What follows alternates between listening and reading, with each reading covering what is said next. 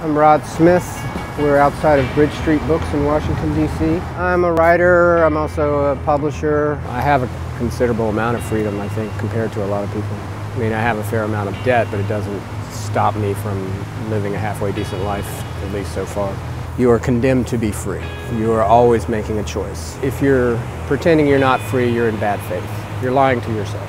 People that have basically FDR values and views are considered radicals in the United States these days. Until Bernie Sanders came along, and his ideas are closer to that. Like the government to understand that the population should be allowed to live in reasonable circumstances. Some of these movements that have had some impact can pull things more in the direction of, you know, less war and more general understanding of people should be allowed to live.